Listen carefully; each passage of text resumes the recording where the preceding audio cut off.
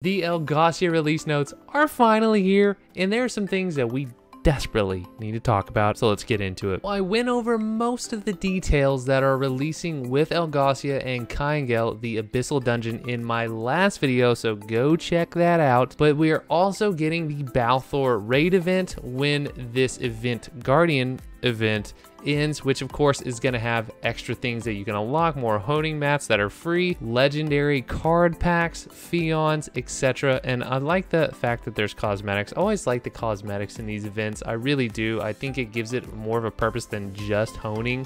And of course, honing is a pretty good reason to do these events.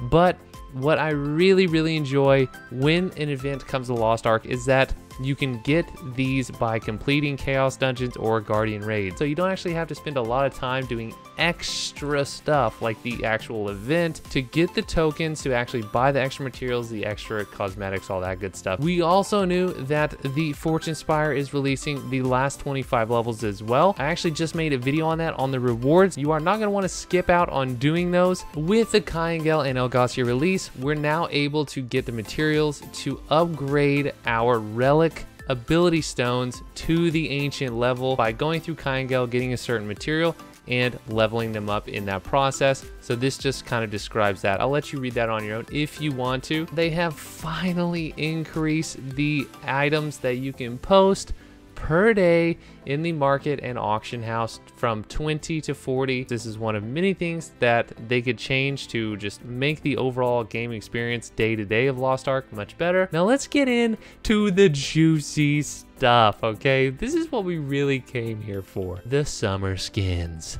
Let's go ahead, take a little look-see. Okay, let's pause. ATK, get out of here. All right, these are the fighter skins. Male fighter, I don't know what that is.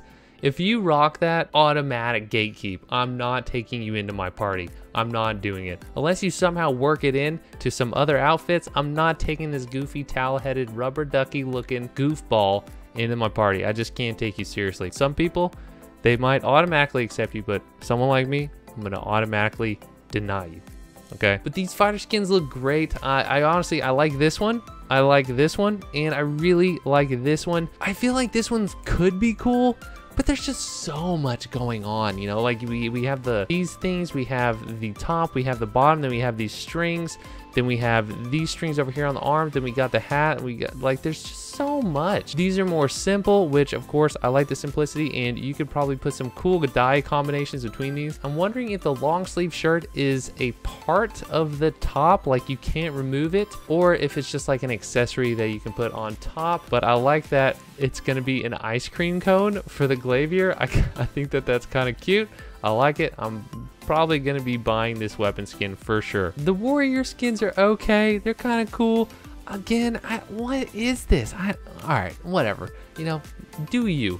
We're looking at the Slayer skin. Okay, let's be honest. This is the one that we're interested in. We need more Slayer skins, and I mean, I really like this skin. I think it's cool. It looks like a two-piece course, so you can use this bottom with another top or whatever, which I like the ability to customize those pieces. But look at the lats. Look at the lats going on right now. She's packing. She's packing some heat right here. She's been working out. Okay, I respect it. I respect it a lot. You gotta have a lot of muscle swinging that big ass sword all the time. So you know what? Kudos. Okay, I love it. And we're also getting this style swimsuit for the Slayer.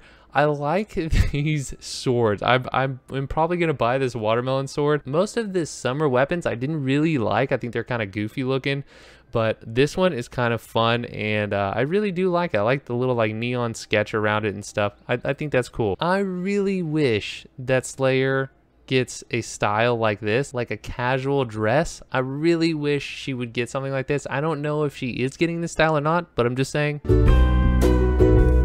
Okay, what is the deal? Why are they showing artist feet right now? What is? They're just showing off the details of the heels? I don't know, man. This is getting a little weird. I like this. I'm definitely going to be getting one of these as well for the mount. And these 5 little froggy dudes. I don't know which one I'm going to get yet. I didn't get the pirate star last year, so I'm probably going to get the pirate one, I think. but I'm definitely going to be buying the pack when it comes out because I want the wallpaper, okay? And I'm sure that the wallpaper comes with a little dude, a mount, and a swimsuit of your choice. So I'm definitely going to be buying that package. So really, the big question is, at the end of the day, what are you most excited for with this update tomorrow? And more specifically, what swimsuit are you more excited for? Are you rocking a male fighter with a goofy tied up towel on his head with a rubber ducky? Are you rocking a Slayer? Are you rocking a female fighter? Let me know down in the comments which skin you are most excited for, or maybe it's just the wallpaper. Maybe you're a wallpaper collector. Either way, let me know down in the comments below.